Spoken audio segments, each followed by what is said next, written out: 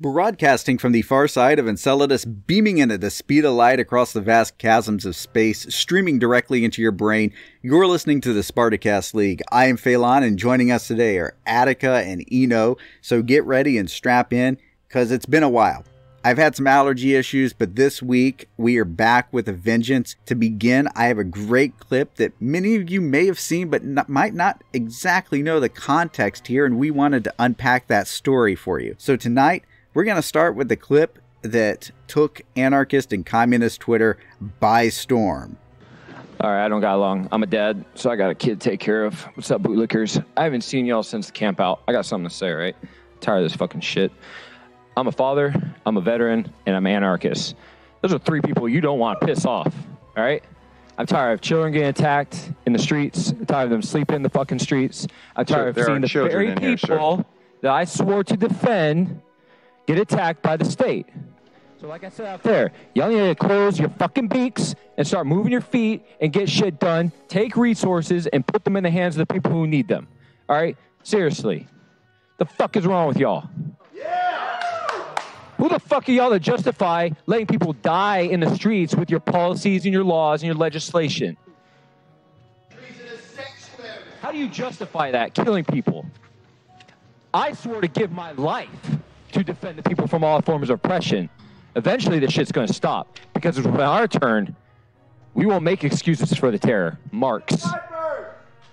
Our next speaker is Lauren Tozzi, followed by Rachel Ledwick. So I have to wonder if Lauren was just as energized.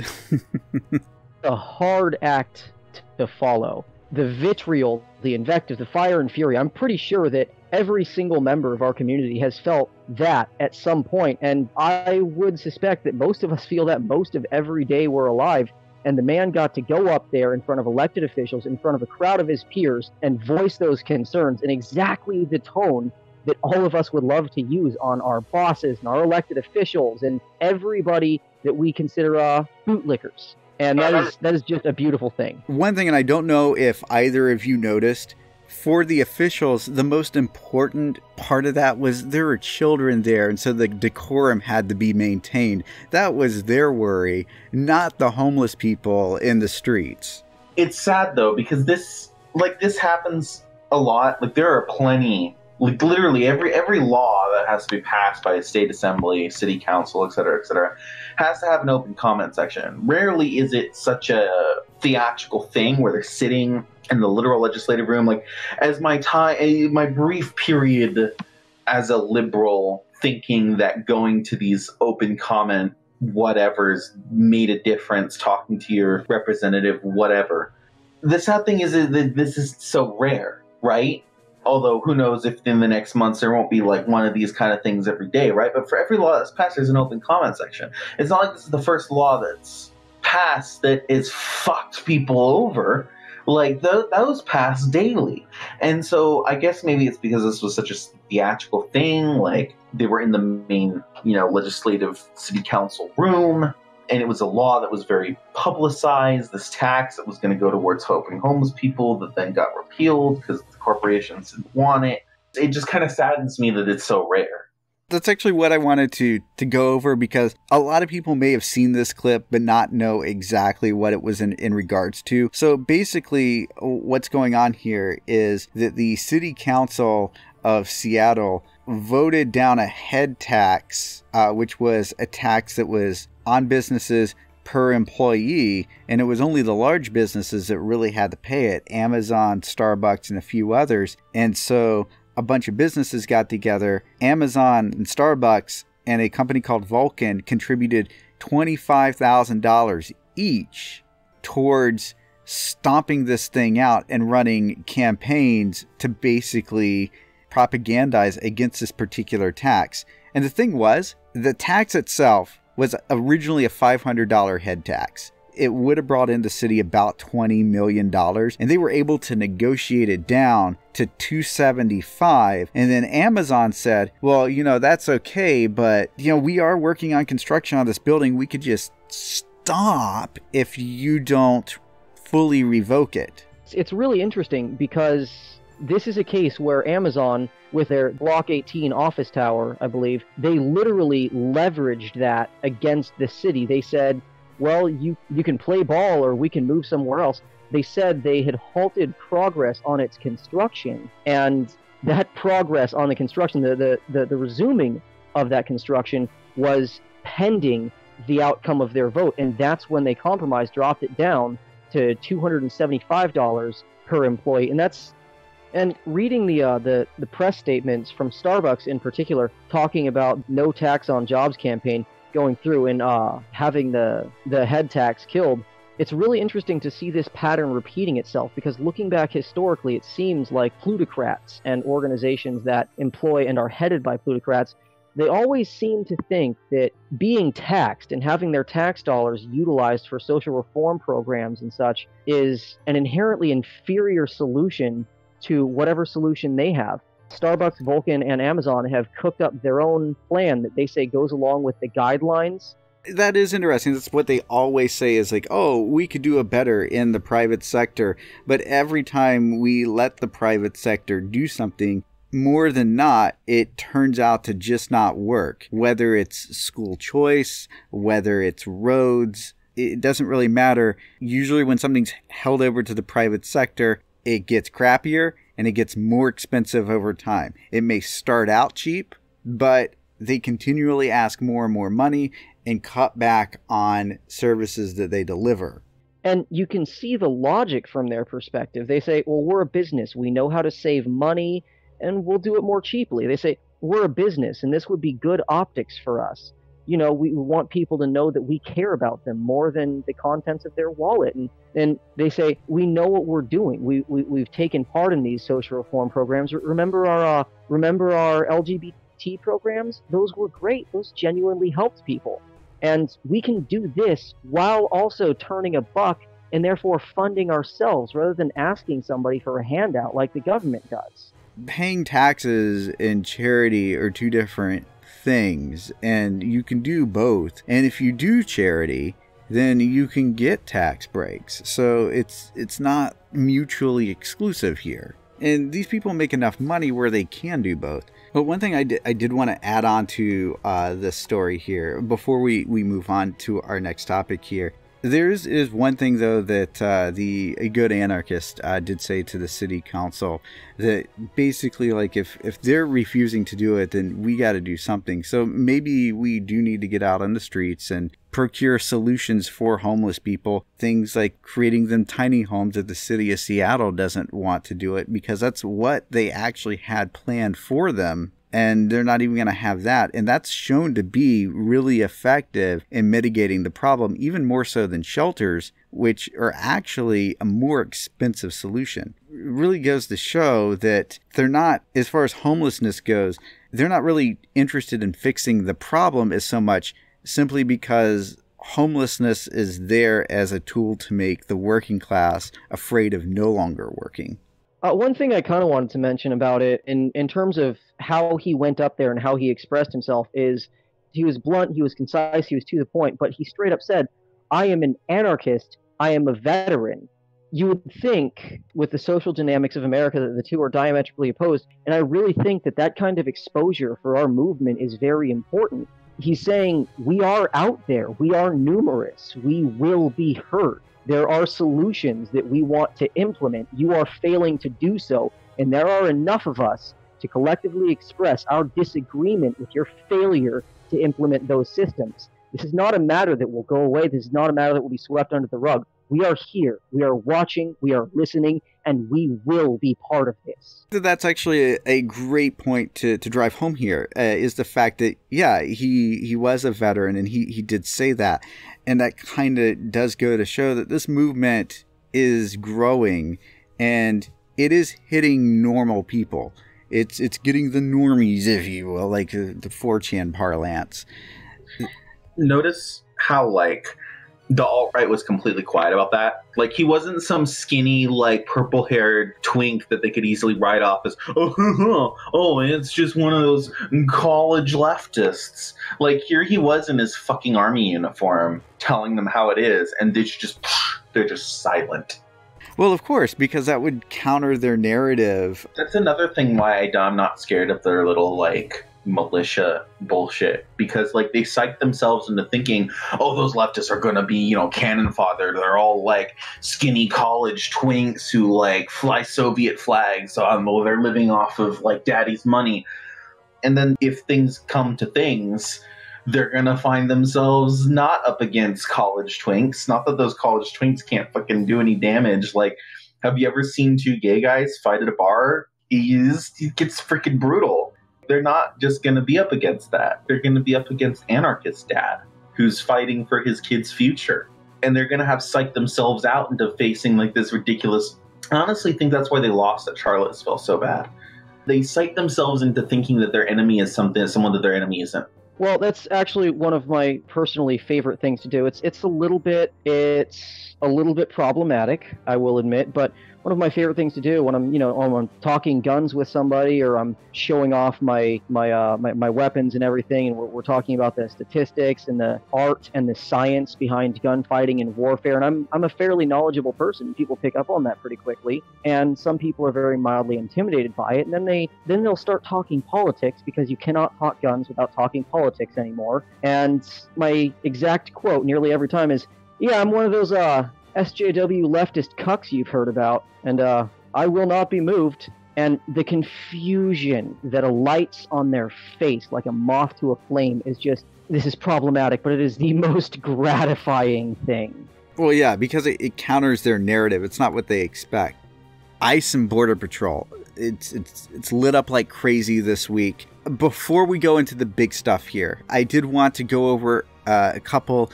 I don't like to call them smaller stories, but they kind of like fill in the narrative of everything that's behind this. And one of the things that I did want to point out is just how out of control U.S. Customs and Border Protection is right now. People are genuinely afraid of these people, U.S. citizens, because there's so little accountability in what they do. And Task and Purpose ran an article where a U.S. veteran was intimidated by a Border Patrol agent. He didn't do anything wrong. He didn't violate any rules.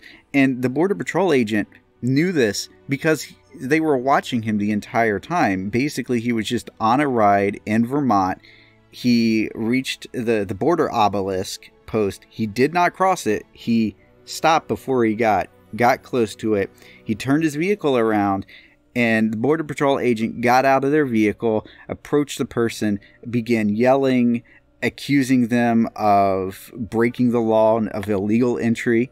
This was a guy that he did Border Patrol in Iraq, and he said that he felt like he was in danger and being unlawfully intimidated. If I remember the story correctly, he and his wife were on vacation at the time, and he noticed this white SUV. They blocked his path and accosted he and his wife with weapons drawn and insinuations, or not insinuations, flat out accusations that they were illegally crossing the border. The first agent to make contact began by yelling at them and telling them that they had them on video crossing the border, which was flatly a lie, as they had not done so at all. And he was so spooked by this, as the second agent was arriving, again, with their weapon out, he wrote his sister's phone number on his wife's arm in case they got separated and she had to call for bail.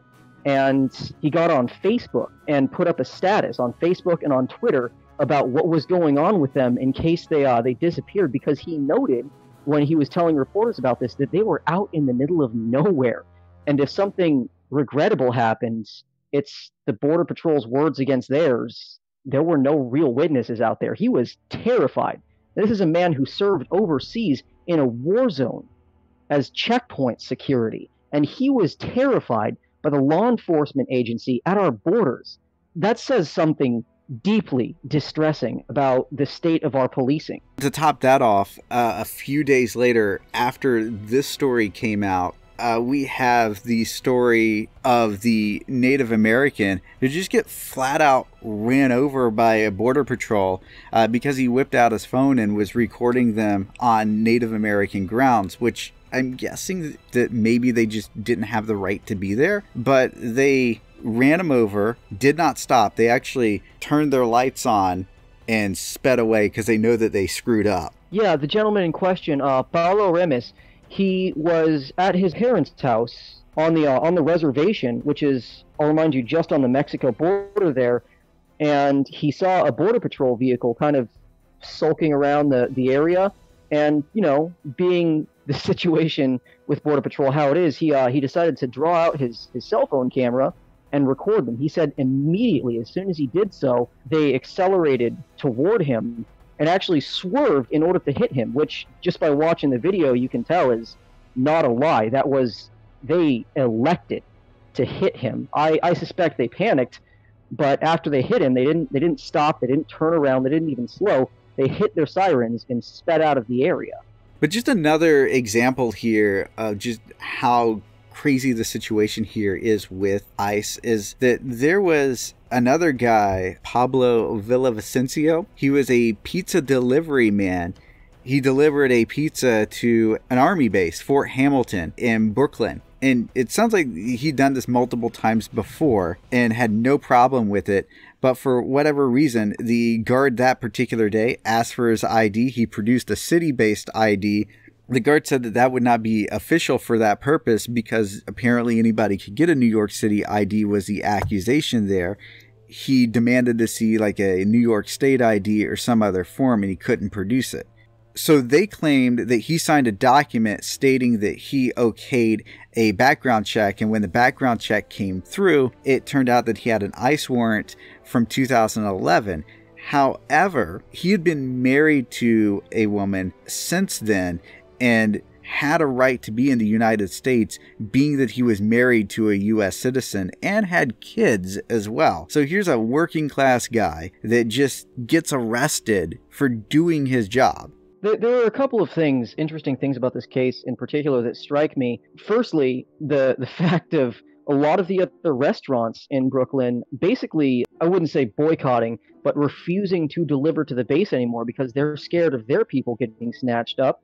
And in a couple of statements, just as a show of working class solidarity, which is genuinely inspiring. And aside from that, in my experience being on government property, military bases, police stations, and the like, if you're in a secured area and they catch you there, or if you try to gain access to a secured area and you're stopped by a checkpoint or a guard, they ask you for your ID and your reason for being there. If you don't have sufficient identification and a reasonable purpose for being there or trying to gain access to there, they simply escort you off of the property. Again, that might just be my white privilege speaking, but in my experience, every single time that you're found wanting, they simply compel you to leave. Exactly. It seems like it was an overreach of power because they could have just said, well, that's not an official ID for this purposes. Just give me the boxes, I'll sign for it, and I'll call the guy up to pick up his meal. Thank you very much. Go home. They didn't have to run any background checks or anything like that. They didn't have to ask him whether or not he was going to be there, or whether or not he had the right to be there. That's none of their business, even whether he is or is not a U.S. citizen, unless they find some suspicion that him having some motivation to do harm to the base. And that ties into another thing that is somewhat concerning about the case. According to statements from other restaurant owners and delivery personnel in the area who frequently deliver to that base, this is the only notable incident where this has happened. Nobody else previous to this claims to have had any kind of problem like this. And that it actually includes like a Cuban deli as well. So maybe there was a change in protocol, but why wouldn't they announce that? Maybe the guy just wasn't doing his job before, but the odds of every other gate guard not doing their job and this guy just going above and beyond and earning his paycheck, the odds against that are staggering. And the delivery man in question, Villavicencio, I believe, he stated that he thinks that that particular guard had something against him in particular, which, you know, that raises even more questions. It's unequal enforcement either way. Big story that, of course, happened this week, and it's actually kind of twofold, and it's both related. The first one was President Trump's administration wants to open up open-air tent cities I guess you could call them concentration camps at this point. Well, why not? Detainment facilities to hold between 1,000 and 5,000 children because they're running out of room in their current facilities. So the new tent city that they're looking to build, they're wanting to do it near Fort Bliss at Dyess Air Force Base or Goodfellow Air Force Base. And of course, the reasoning right now is that there are 11,200 children in over 100 so-called shelters, if you will. And those shelters are, on average, are filled to 95% capacity right now. Another fun thing to mention is this administration, while they didn't particularly name drop Joe Arpaio, any of us might remember a year or so ago the incredible debacle with Maricopa County Sheriff Joe Arpaio and his tent cities, and the absolutely unacceptable conditions of said tent cities. It's very easy to look at this new idea and stop wondering where it came from. One thing I will really congratulate liberals on and liberal media on is that they are actually using the term camps. Like, they're actually using the term concentration camps. And that is exactly what you need to call them. But another thing I want to know is, like, why are we unable to talk about the fact that these have existed since 2014? Like, they haven't been filled to the brim since 2014. But, like, the first of these started popping up in 2014 under Obama. That's a great point there. Why are we not allowed to talk about what happened under Obama? And I think the answer there is obvious, given the bias in the media. The media is, of course, a very partisan industry, even if they don't like to pretend. They're not coming at it with this consciousness like we're looking at it. They're not looking at it step back away from Republican and Democrat, looking at it from a socialist view, if you will. They're looking at this as being a Republican versus Democrat thing. And because it ramped up under Trump, Trump has to be the problem.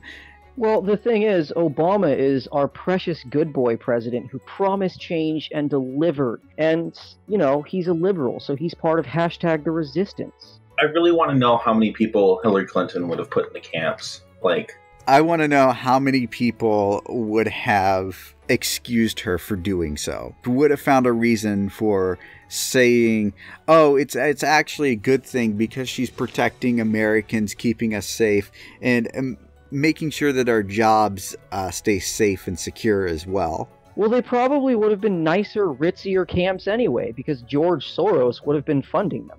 Jeez, that's depressing. wow.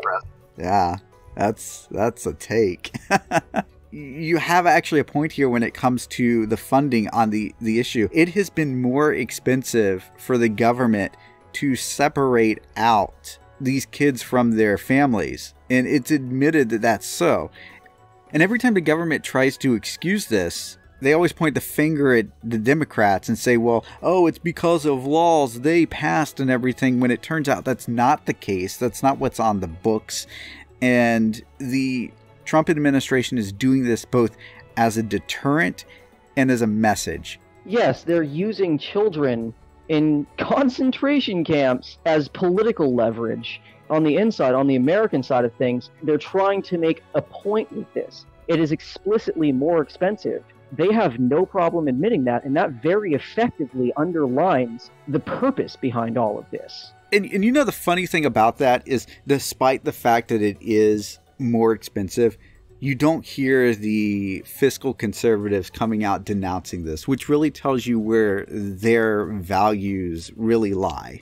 No, because you know it would be even more expensive than expensively putting them in expensive concentration camps. Letting them come in here and take our jobs. Letting them come in here and bring in crime and drugs and MS-13 and be rapists.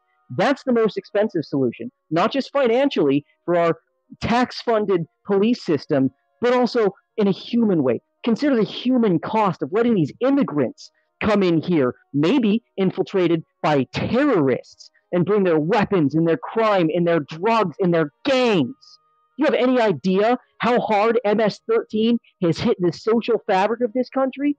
He's making America great again. And the fact that it's going to cost a little bit more than housing all of them together so that they can sit next to one another in the concentration camps and plot under government surveillance. You know what though, and that's exactly the reason that they're gonna give you. They're gonna bring out these false statistics about MS-13 when the fact is that there's only about 3,000 to maybe 5,000 upper estimate of MS-13 members in the United States active right now.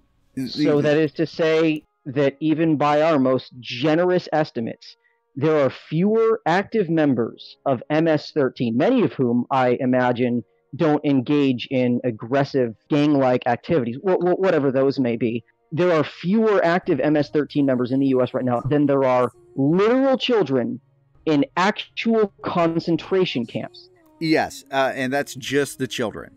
In the midst of all this, Senator Jeff Merkley actually tried to visit one of these detention facilities.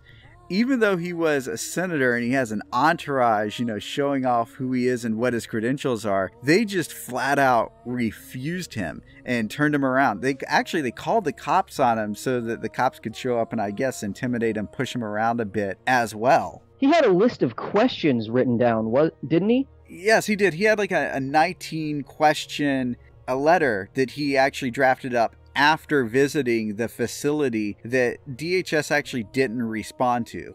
Instead, what DHS did is they turned the entire situation about his visit around and said that he was the problem. So basically what DHS did was they released a report saying, how dare you ask questions about these children? How dare you demand to see it? Because this is a violation of these kids' privacy. Do you understand what you're doing here? You are putting these kids at risk. You're wanting to make a show of their lives for political gain. That's literally what the White House did. And then to top it all off, they also added in a dash of accusing him of illegalism because it would have violated laws had they let him in.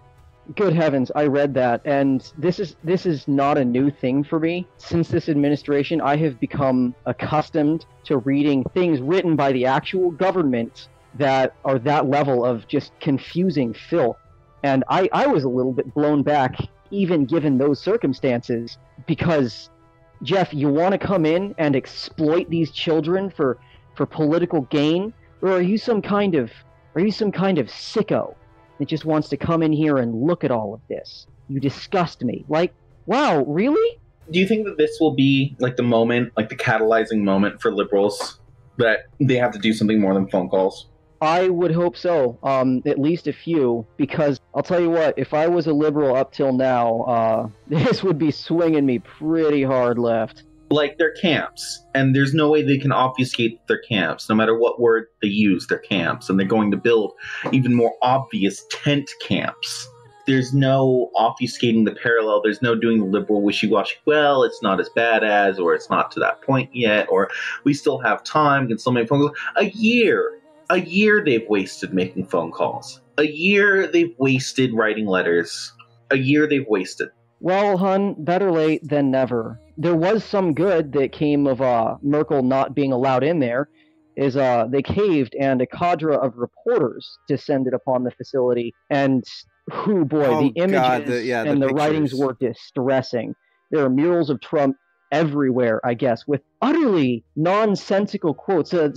Sometimes in losing a battle, you find a way to win the war. What sense does that make in this context? Is that supposed to inspire these kids?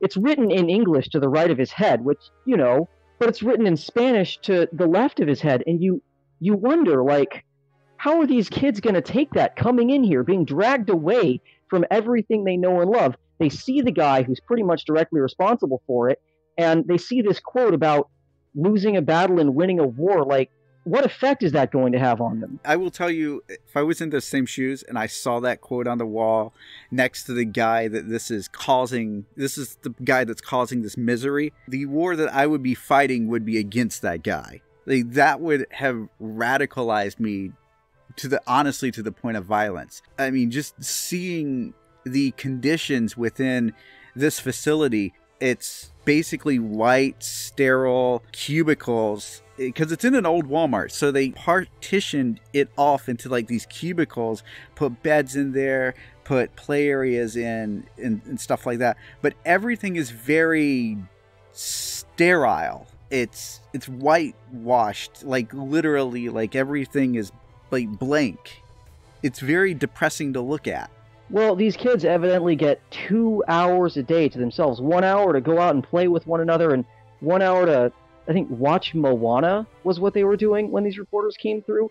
And even then, even looking at these circumstances and thinking, well, at least there are no smoking chimneys and weird showers. As Harry Leslie Smith, this fella, tweeted, I would warn journalists who are visiting some of these migrant camps for children in America that show migrant kids playing that the Nazis also built the Riesenstadt to show the world press and the Red Cross how well Jews were treated in concentration camps. Now, this has me worried, because who knows what they were doing before Merkley was there. Like, they may have anticipated the fact that reporters were going to come in, and they were like, okay, so we need to clean this place up as much as possible, whitewash it down. We let the reporters in. We show them that nothing's going on, that there's no abuses, anything like that. And he did a bad job of that then. Well, I mean, it's exactly like when your mom tries to come into your room to see how you're doing, and you're like, no, don't come in, and you lock the door, you hide the XL Thor under your bed, and you kick the 2-gallon drum of Bad Dragon cum lube under the table, and then your mom asks your sister to come in to see how you're doing, and your sister goes in there and goes, well, they're still weird, but, everything seems okay. It's exactly that kind of situation. It's just, give me some time to put the ovens in the back and get them behind a partition, and kids, play, look happy, look good. There was actually a senator that was able to interview the immigrant women that were being held that had their kids ripped from them. And she had said that a third of the women that she had interviewed out of 170 lost their children. One of them even told them that when the process was happening, that she could hear her kid in the next room, like, screaming. That shows you the kind of inhumanity and horror that these people are willing to go to. That is haunting, and it's genuinely hard to process reading something like that. Reading about a woman hearing her child screaming in the next room. That's some young adult dystopian world novel kind of thing to read. But it's here, it's happening, right now. We are in the bad timeline. Yeah, and I think, like Attica said, it's definitely time that liberals wake up to this kind of stuff, because if they don't, it's not going to be the immigrants that are going to be put in the camps. Eventually, this scope is going to increase. This is a trial run. Like, this eerily reminds me a little bit of the Rex 84 program under Reagan that was proposed, or like even the conspiracy theory of the FEMA camps, that they were going to activate them for concentration camps after 9/11, that theory that was floating around. This all too eerily has too much parallels to this, under an administration that has shown time and time again that it cannot be trusted. With these people in power, can we really entrust them, knowing that they're operating these kind of things come 2020, that they're going to do the right thing? Well, that is a good point. There is a considerable amount of evidence for things like this having been proposed in the relatively recent past of our country. And it's an incontrovertible fact that this all was going on before Trump. This is something a long time coming. And as much as it's refreshing to see the media picking up on this and news stories about it cycling, as much as it's good to see people realizing this and getting mad, getting radical, getting serious about trying to fix it, it's really unsettling to see how far this has come before people start doing anything about it. And there's not even a guarantee that anything large scale is going to be done about this anytime soon. This could escalate into a full-blown Holocaust-style genocide of migrants and their children on our soil. This could very well become Nazi Germany 2.0. And the thought of that is so profoundly disquieting that people are just completely unable to reconcile it or try to deal with it or come to terms with it. Everyone's going, look, it's not going to get that bad. We're America. We won't let it get that bad. The moment Trump won, I was prepared. I knew that that's what this was going to be. Like, everyone else is just kidding themselves. And it's the most painful thing about this is hasn't even been watching Trump do Trump's bullshit.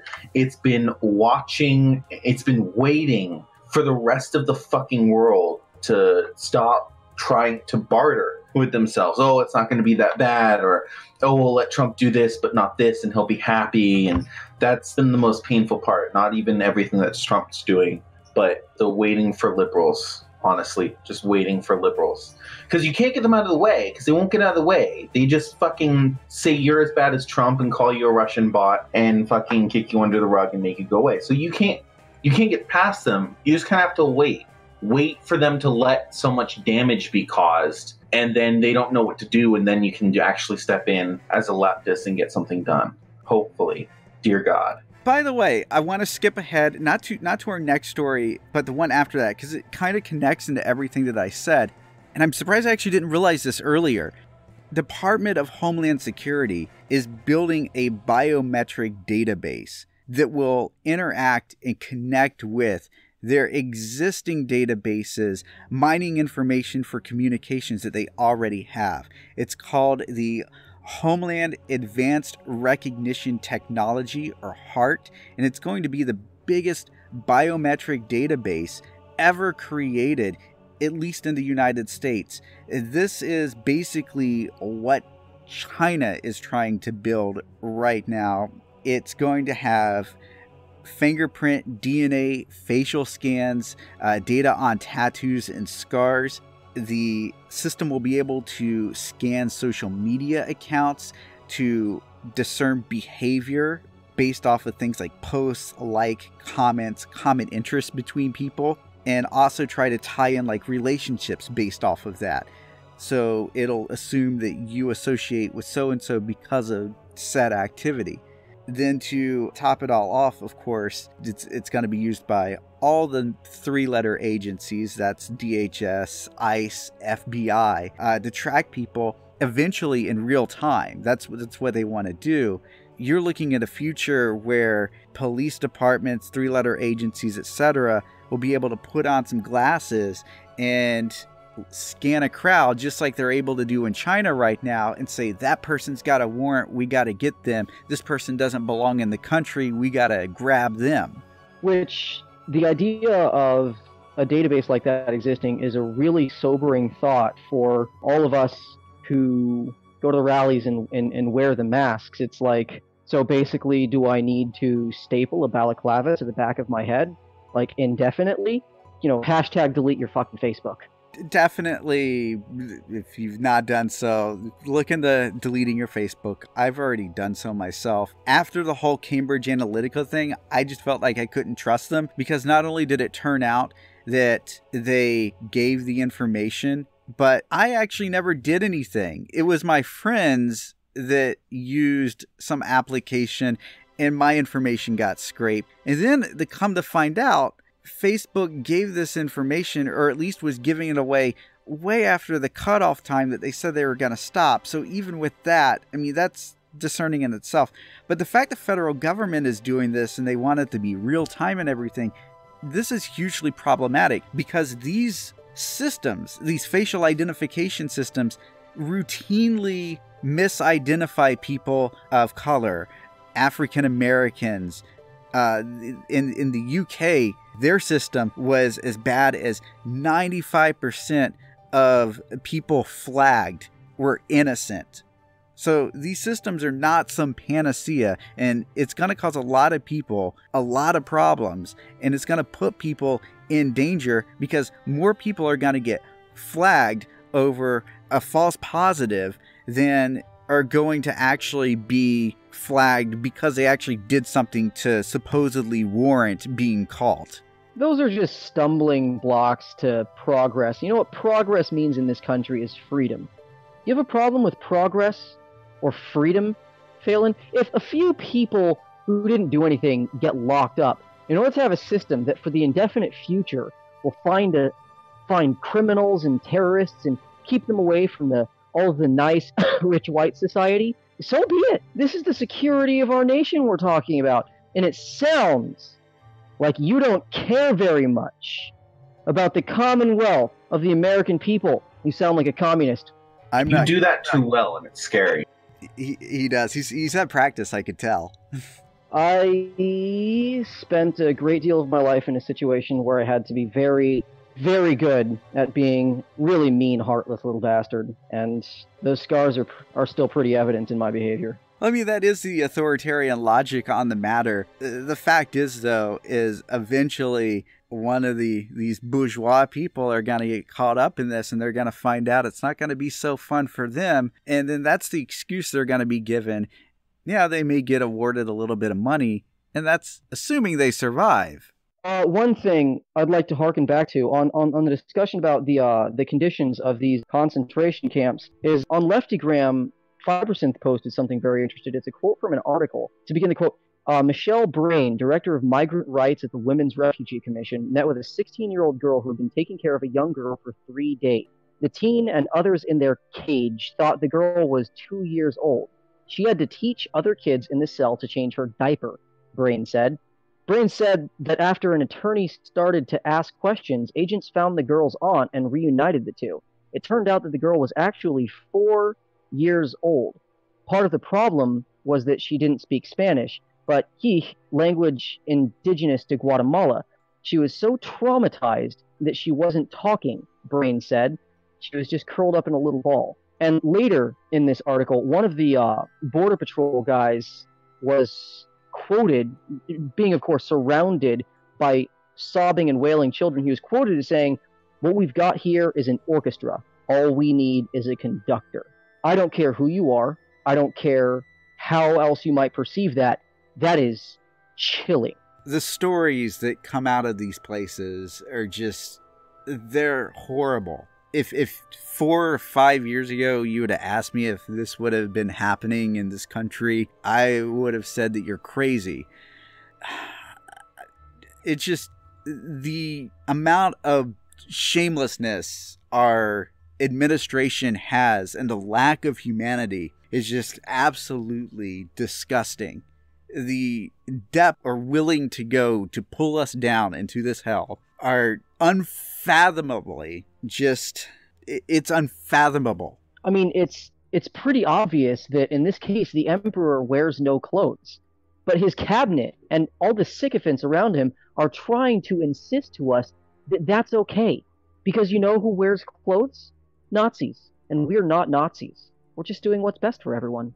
But yeah, I wanted to bring up the heart thing just in conjunction with all of this, because with them creating these camps and with yet another system to spy on the American people, make connections, and with the lack of accountability, all they have to say to the public is this person's an immigrant or whatever.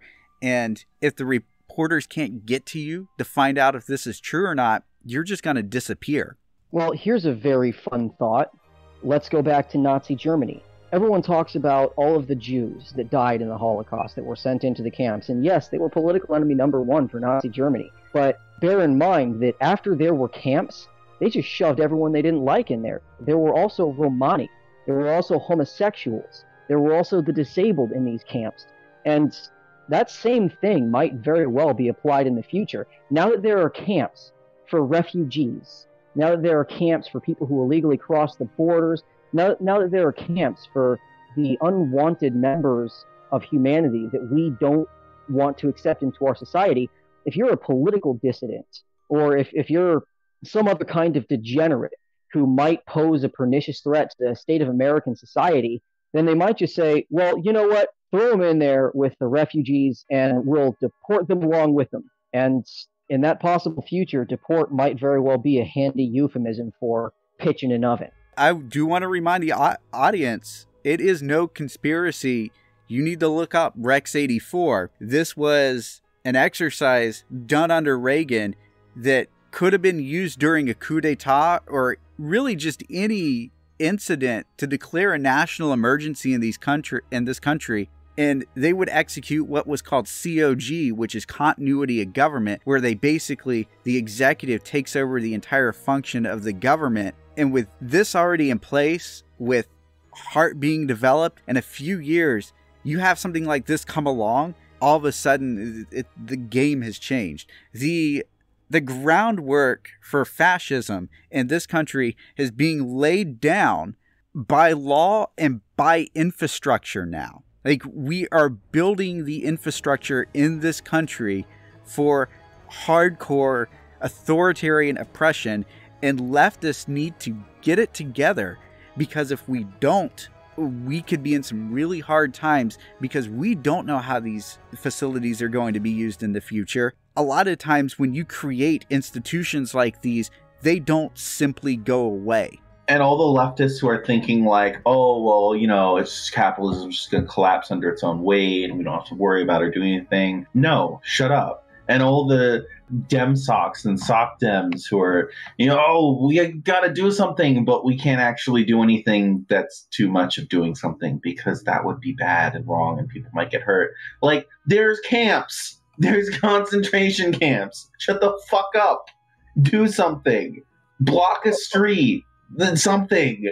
Okay, so capitalism collapses under its own weight in this country. And the government says, well, this is a huge recession. There are people starving in the streets. Our nation is falling apart because goods and services just aren't moved around like capitalism did for so long. Let's institute something. Let's institute socialism. But we don't have the wherewithal to go and help everybody. So it'll be socialism for America. Our economic policy will still be trading overseas, but here it will be socialist, okay? We'll just give everyone what they need. It'll be a form of socialism, but national. It'll be a national socialism, if you will, like a Nazism kind of. Exactly, because what were the pre-existing conditions for the National Socialist Party to rise to power so quickly and so effectively in pre-Nazi Germany? There was a massive recession following a war that they got stomped in. But don't worry, because they'll get about 3-4 years in power, and then the socialist branch will create a ruckus, and then all of a sudden, oh, we got to get rid of these people, so they'll just kill them off. On our next story here, we had 2 court rulings here, and it was like 1 step forward or 2 steps back, or maybe it's the other way around. I'm really not sure of what to fully make of this. The good news, I want to start with this first. The Arizona Appeals Court upheld a ruling affirming a Phoenix law protecting LGBT people from discrimination from businesses under constitutional grounds. Basically, what happened was the whole same-sex wedding incident involving not a cake this time, but wedding invitations. The argument put forth from the business owner was that they felt that they did not have to make a full invitation for a gay couple or lesbian couple, but they could still serve them generally. What they wanted to do was tell them, no, we're not going to serve you this way, but we got some pre-made invitations here and you guys can use these. Well, I mean, I can kind of see the point there, because if I make wedding invitations and a couple of neo-Nazis come in and they're such a sweet, nice couple, and they go, we're getting married in July, and we'd like wedding invitations that say no queers and no Jews. You know, I'm going to say, I'm sorry, my friend, I cannot do that. And I'm going to give them my pre-made wedding invitations that say smash the fash. Here's where this analogy doesn't actually work. So the city of Phoenix has a law on the books that says that you cannot discriminate against certain classes. And one of those classes is LGBT peoples. Under the law itself, it simply just states that you can't discriminate. Now, of course, there's a double-edged sword here. If Nazis wanted to get protection, they could just write themselves in. Right now, I was just going to say, give this administration another 2 years. But my scenario is very flawed in that that's literally hate speech. That wouldn't fly either way. I just kind of wanted to deconstruct it for our listeners there, because it is something that somebody on the right might do because they love playing these games. Exactly. You had to turn it into some horrible dystopian idea about what if Nazis were a protected class. And I wouldn't be super upset about that, except that might be in our future. It's so ridiculous. Well, I mean, that's kind of a hallmark of our administration so far, is ridiculous and scary. Ridiculous in the literal sense, as in worthy of ridicule. Attica, I did want to get your take on it because you live in the Phoenix area. So was this like a big thing? Like, were there parties in the streets over this in Phoenix? No.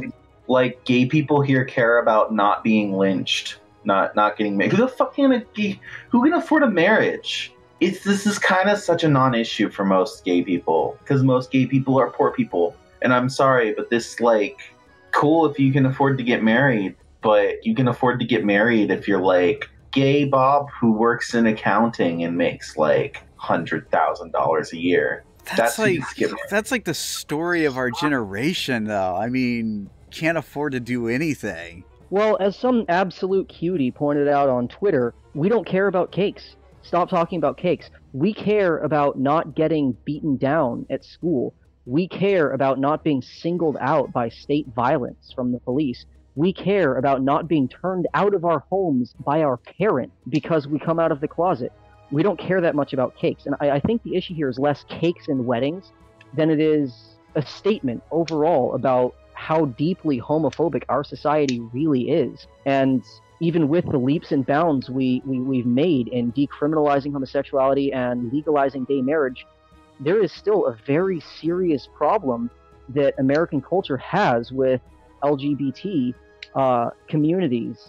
The whole issue around discrimination, of course, should the surface level talk about cakes and whatnot. That's not really the stuff that matters. Everybody's like focusing on like the one situation. For the most part, it doesn't seem like there's a lot of people that are stepping back and looking at this, where it's not just about somebody not being served by a private business. Yeah, that's a problem. You're right. There are people being kicked out of their homes for being gay, disowned by their family for being gay. And God forbid the shit that trans people have to deal with, because it's like that, but like 100 times worse, because they're getting it from bigots that are gay as well, because they feel that that's their turn now, as nasty as that seems. And really, it needs to stop. Well, I think overall it's indicative of an institutional and cultural unwillingness or inability even to talk about the more serious issues. And as a stand-in for the more serious issues, such as the fact that trans women of color are statistically one of the most victimized classes of people in our society, and all of the kids being thrown out of their homes for being gay, I think that if we're unable or unwilling to candidly discuss the real issues, it works as a stand-in. But if that's going to be the sole focus of LGBT discourse in this country, then yes, we need to talk about something other than wedding cakes and wedding invitations. Soon it'll be wedding limousines or wedding cans on the back of your mid-size sedan, and we don't need that. We need a very real and very honest discourse about how deeply homophobic and transphobic our country really is. But no one cares about that because you can't sell that. You can sell a rainbow cake. You can, at your grocery store, you can put up a big rainbow banner and say, "We serve the gays," and make a bunch of money. You can market that. You can't market actual liberation. That's why the cake thing is an issue, because capital has allowed it to be an issue, because there's portions of the bourgeois that hate the gays, and there's portions of the bourgeois who look at them and say, "Oh, money's here, let's get money." That's why the cake is an issue, and why the killing of trans people in the streets isn't. Are you trying to imply that this level of discrimination, the racism and the homophobia and everything, is actually conducive to the financial interests of large businesses? Because without it, all of their cool diversity posters and billboards and television news ads would not be effective in bringing in a greater amount of capital and bringing in new clientele. Is that the point you're driving here? That takes what I was saying further, but yeah, you're absolutely right. I didn't even make that. I didn't make the whole connection of, well, they've got to keep the homophobia going because then they can't sell rainbow cakes. But Yeah, no, you're absolutely right about that. Unfortunately, like this was there was a blowback on a Supreme Court case. It was exactly that. And it turned out that it was a procedural issue with the court case. So the good news is with this, even though the court ruled in favor of the bigots, they did so because the board in Colorado really did not address the situation in a legally appropriate manner. So what this actually does mean is that this particular constitutional issue is not done, and we just need to find the right case to push through, and it may even be a refiling of this particular case. So the current ruling was bad, but there's still hope here that from a constitutional standpoint, what was done was wrong, and it can be rectified here, and that these kind of protections can and of course should be put in place. So it could feasibly be brought up in court on a different case, this same point about denying service to LGBTQ people.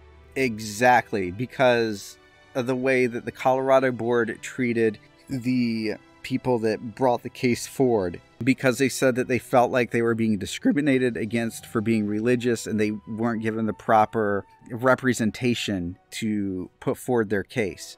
The last part of the story, though, that I did want to go over, though, does kind of tie into the kind of bigotry, though, that Attica was talking about. There's a story that's been floating around that a Tennessee shop owner, right after the court ruling, the Supreme Court ruling, not the Arizona one, posted a sign outside his building stating that no gays were allowed.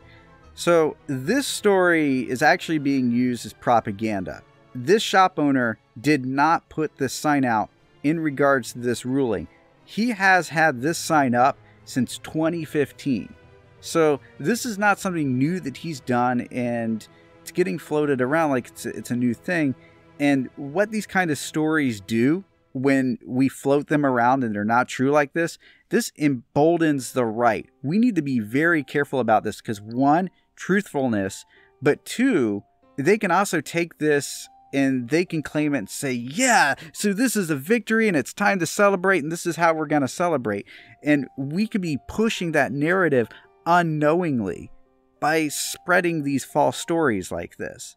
So this is an example of fake news coming out of some do-good media organizations that think that they know better than us what they should publish. Honestly, I think it's sad, but it's also a little bit inspiring that not one episode of this podcast can go by without us having to give some PSA about some kind of alt-right news media psyop.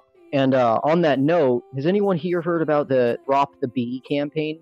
Yes, I've heard about Drop the B. So LGBT, they want to drop the B because there's more than two genders, all that, and they're trying to apply it to corrupt the movement and sow discord into the LGBT community.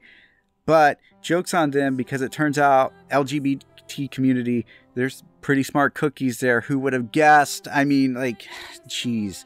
So look at the people like spreading it. These people are so bad, they can't even like hide the fact that this is who they are. They use their main profiles, for instance. But the other thing is like, they can't even create a message without like stepping outside of themselves. It's so obvious. And it's really neat to see how quickly it was caught. Within I don't know how quickly I jumped on this train, but the second day that I was seeing the Drop the B campaign spread around Tumblr, Facebook, and Twitter, I saw screen grabs from the poll board of 4chan with, I'm going to try to quote this directly, and it's going to hurt to say it, "Let's destroy the left the way the trannies destroyed the LGBT community." Or no, the way the trannies destroyed the queers. That is absolutely indicative of the mindset here. It's nothing but a political battleground for them. They absolutely don't care about anything except these tiny, petty hit-and-run tactics. And especially in the case of the Drop the B campaign, as it's called, this really shows.